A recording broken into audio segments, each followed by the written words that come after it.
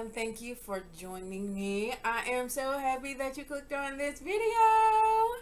I am going to give a book review on The Golden Couple by Greer, Hendricks, and Sarah Pekkanen. I know I probably botched Sarah's last name. I am so sorry. But this is the cover of the book. Interesting. So let's go ahead and get into this, okay? The story centers around Avery and the Bishops. Avery is a therapist that lost her license due to an unorthodox line of treatment, okay? And making her own rules of how to assist her clients. Her methods have gotten her into predicaments that pose a threat to her well-being and livelihood. Avery has adopted a 10-session method of treatment that Marissa Bishop has sought out. Marissa is the mother to son Bennett and wife to Matthew. Their lives are picture perfect when one is looking in from the outside. They are Instagram worthy in regards to their appearance, lifestyle, and wealth. Marissa owns a high-end boutique, and Matthew is a partner at a law firm. They are educated and pleasing to the eye, living in a good neighborhood. Bennett attends a private school, and they have a gorgeous home. However, with all these positives, they have issues. Right out the gate in this story, Marissa has broken her marriage vows and cheated. I would not call it an affair because it was supposedly a one-time incident. So she cheated one time. This caused a cluster storm in the lives of these three people. Some side characters to mention that are tangled in this spider web of deceit and mystery is Polly. Polly is the overeager employee at Marissa's boutique. Kind of irritating if you ask me. The author made Polly so clingy and irritating, and you wonder, what is she hiding and why? Then there is Natalie, the classy realtor that used to date Matthew. Natalie is along the lines of a mean girl and too darn flirty. You wonder if Natalie is attempting to break up this seemingly happy home? Then there is Skip, the guy Avery has hung out with a couple of times. Skip is a bit off, and Avery just can't confirm what his deal is. You'll have to read the book to see how all of these characters are intertwined into the thriller web.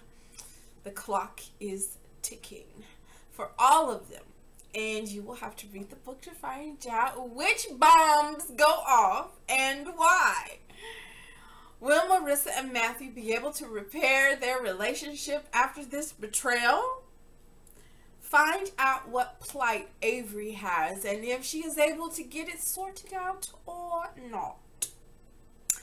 The author was exceptional in keeping you on your toes. When you think you figured it out, bam! There's another twist that has you rethinking your analysis of the situation. The sketchy happenings will have you ping-pong between the characters, trying to decipher the outcome. I didn't see it coming until it was too late. It was like a, oh no, oh no, oh no, oh no. I couldn't put the book down. I stayed up way past my bedtime to finish it because I was that hooked. I was like, what in the world is going on? And so I think you will definitely enjoy it if you're looking for something that will have you contemplating, like, what in the world's going on? And then it's like, oh, ooh. So there are some triggers that should be mentioned. There is death and violence described in adequate detail. The area of cheating, which is the catalyst of this story. Some of the characters' behaviors may put you at unease. Pause for the cause. When reading this book, I had a few thoughts, though. One was, I wonder if therapists and, parallel fields find themselves blocked from doing the work needed for the clients because of ethics and boundaries set by the respective license boards, etc. Like, I wonder how much more effective they could be if they provided some out of the box assistance, like beyond the therapy room, sitting on the couch, deciphering and talking about the issues. Like, if they could go a little bit further beyond that, to really help their clients in more depth. And then on the flip side, though, I thought it could get a little dangerous and have some unforeseen ramifications, just like in this book. So it's kind of a catch-22. You kind of want that therapist or counselor or parallel fields to kind of go a little bit further, just like help me just a little bit more than what you're doing, because just sitting here talking about it is not always as helpful. It's like, kind of go a little bit. Can you come with me? Can you come with me? Go a little bit beyond me just sitting on the couch telling you what happened, and then you say, oh, what did you think of this? Or, oh, did you see it this way? Or, oh, how did that make you feel? Like, can we go beyond that? Just beyond that a little bit. But like I said, on the flip side, that can get a little blurry, like it did in this book. Well, it didn't get blurry, it just got crossed. Another thought that I had was that men don't take cheating as well when it's done to them.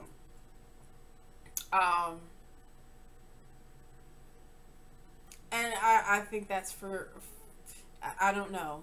I don't know. They don't take it so well when it happens to them. Now, they can go and be community property, but it's very different when the woman walks out and becomes community property.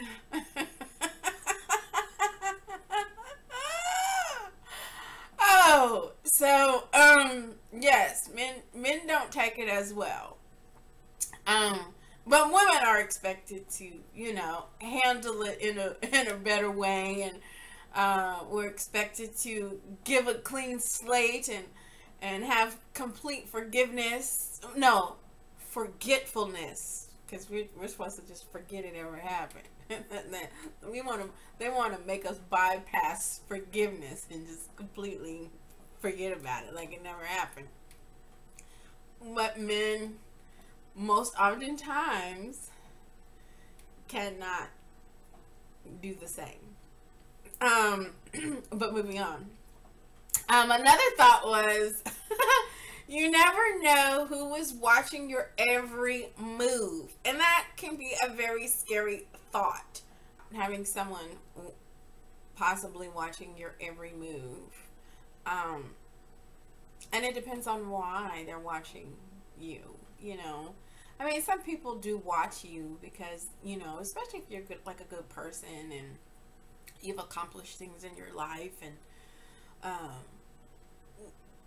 they kind of wonder, well, how did they do that? Let me look and observe, and that's okay. But then there's those people that are stalkers, of those people that have ill intent. It's kind of scary. And then lastly, ask questions. Don't assume, don't overthink, don't overanalyze anything until you ask the hard questions. Too much energy is wasted when you can just ask. Just ask. Then depending on the answer, then you can go into all of the analyzing and assessing and, maneuvering and act accordingly. But a lot of things can be avoided if you just ask the question. You oftentimes go in a mind loop, just wonder, and scenario, and what if, and just ask. Just ask. So, those are some things that came up while reading this book. Just some thoughts. I'm pretty sure you will have your own thoughts when you're reading this book. And some topics of discussion could obviously be cheating. Where do you draw the line? I've heard some different things. There's emotional cheating. There's physical cheating. I even heard a new one now, financial cheating. I was like, what? Financial cheating? I was like, what is that? And the answer that I got was financial cheating is where one takes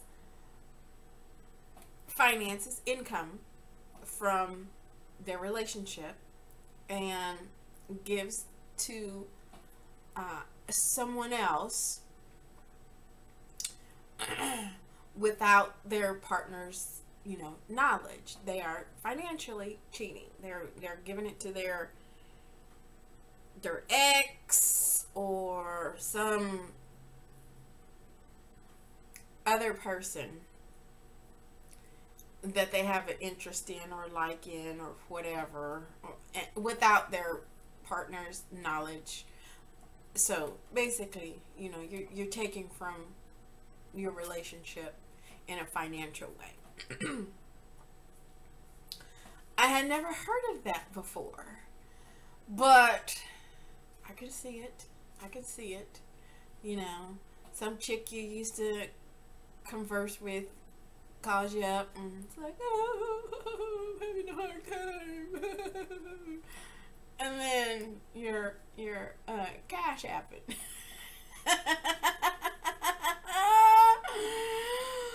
Oh, or vice versa. I mean, it could be the chick too. Chick giving money to some guy. I had not heard of that until recently. I was like, whoa. Okay, now we've heard the emotional cheating.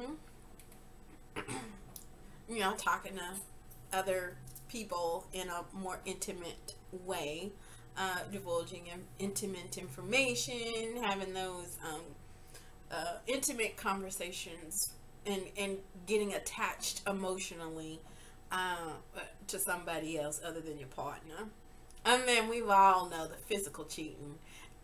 But what do you consider cheating? I guess that's the question. What do you consider cheating?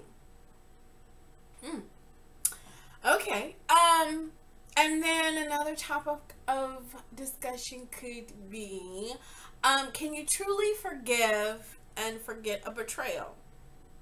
I think I said that earlier, that sometimes, the cheater just wants you to forget about it like it never happened. They want you to bypass the forgiveness. They want the forgiveness, but they want you to go a little bit further and forget that it happened. Can you truly do that? Can a relationship return as it once was after a betrayal has been committed? I don't think your relationship will be the same. But I don't know. That's a topic for discussion. Another topic could be, would you want a therapist / counselor and the like to be like Avery in this book? because she is very unorthodox. She goes beyond the realm of what we traditionally think of in terms of a person going for therapy or counseling. She goes the extra mile. I don't know. Do you believe in counseling? Why or why not? Is your life on display for social media, the real you, or just a facade to get likes and attention? How much energy does it take to keep up the fake image you want people to believe? Well, those are some juicy topics to get you started. After you read this book, you might find some more topics for a good conversation. Read the book. I say read the book and come up with some of your own discussion questions, because there can be many. The book is moderate to fast paced. I was definitely turning the pages. There were several high points in the story that will have you at the edge of your seat. The author takes you on a roller coaster for sure. And you're going to be twisting and turning and like, what? So I give the book a 10 out of 10. If you have read the book, tell me your thoughts. I want to know what you think about this book, what you got from it, what's your takeaway, how you feel about the characters, and definitely how you feel about Avery's course of action. If you haven't read the book, go get it and dive into it. It's good. I liked it. If you would take a moment to hit the subscribe button, like, share, tell a friend, come on over and take a gander at the videos, I would appreciate that. Okay, I really do. I appreciate the likes. I appreciate the comments.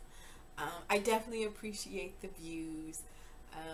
So I have definitely enjoyed this experience, and I definitely enjoy hearing from you, the viewers. Okay, so I appreciate you tuning in, and until next time, keep turning the pages, my book lovers.